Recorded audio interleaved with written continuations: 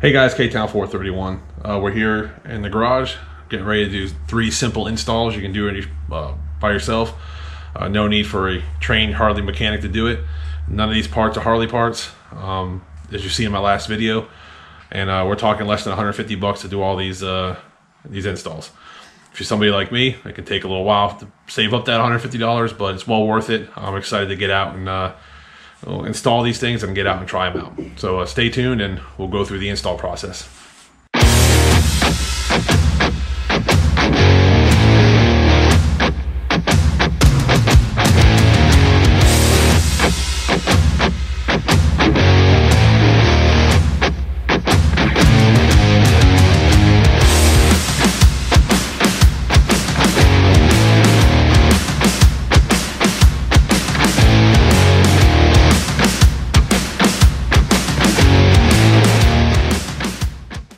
Okay guys, so to mount these hand guards, you're going to be removing the nut that holds on the mirror.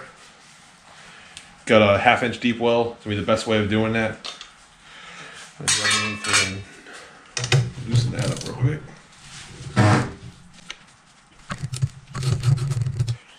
Get started. So it's important not to lose the hardware, guys. You're going to have a washer there, and then the nut. And you want to take this, you're going to mount it right there where the mirror goes. Just make sure you have it at an angle, guys, where you don't want it touching. All right, you want to give yourself a little room for your fingers. So that's where we're going to mount that at.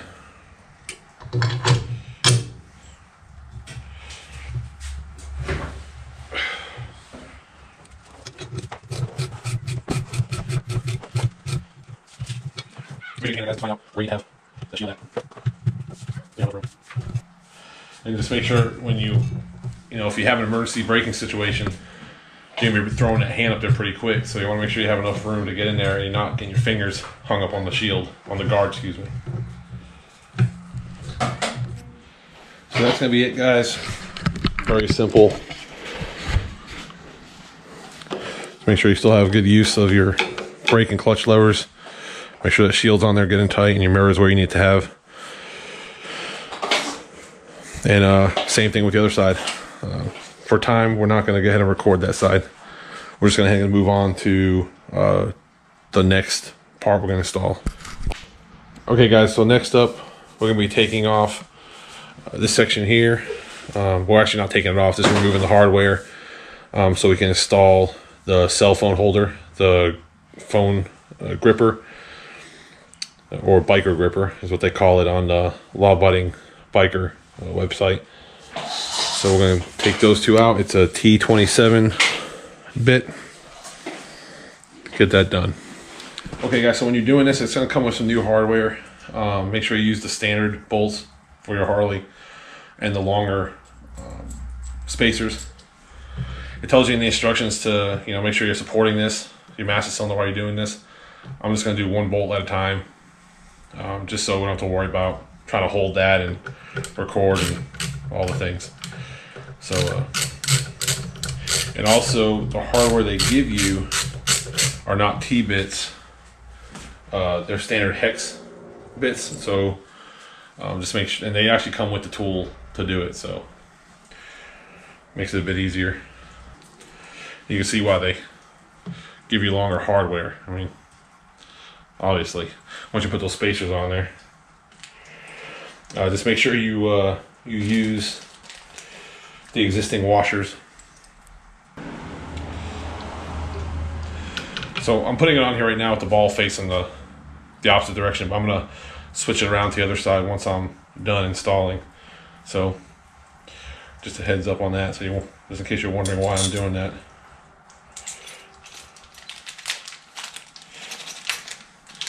And so it comes with the hex wrenches for you.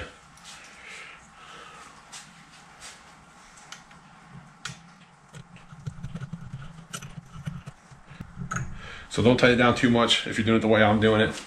Just enough to hold the master cylinder in place.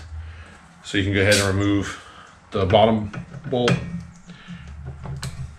which as you can see, it's still kind of shifted a little bit on me, because you don't want to lose your positioning. If any of y'all have done bars replacement like I have, that's what turns it into a multiple person job. So you have somebody able to line that up for you while you're seated.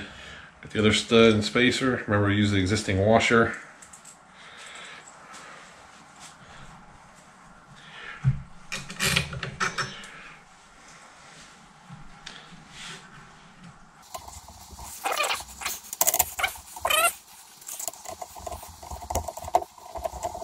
Okay, so I finally moved that ball around to the other side. Had to use my own wrench for it, not a huge deal.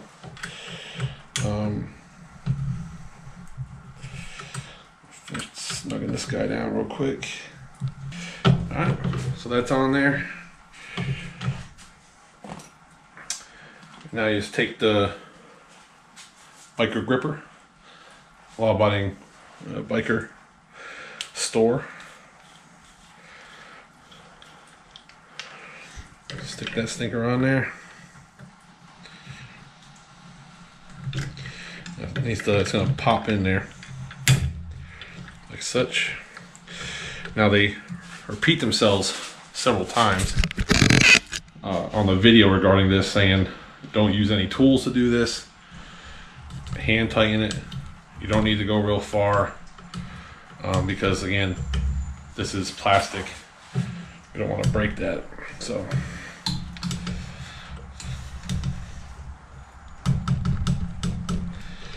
I think that's going to be good. Now I'll adjust it and everything once I get to riding. To do a quick test on it. This is an iPhone 10 with OtterBox.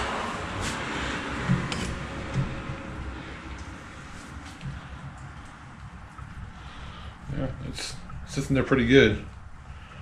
No complaints so far. Real test will be at 80 miles an hour in the appropriate speed zone. So give me a second, we're gonna get set up and we'll do the other side and put the cup holder on. Okay, so with this one, you really should have a second person to help you with this. Unfortunately, I don't at this moment. So what I'm gonna do is I'm gonna use a crayon, one of my kids. Hopefully I can get it off later. I'm gonna mark the position of my switch cluster. So if it does shift on me, I can get it close to being back to where it was before once we finish. So I'm going to do that off the back piece here to the grip, just with a little mark.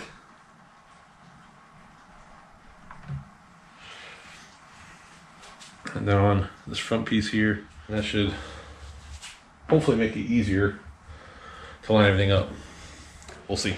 Okay guys, so the instructions that Ciro gives you tells you that when you do this, you want to compare the hardware you're taking out with the two sets of hardware they give you.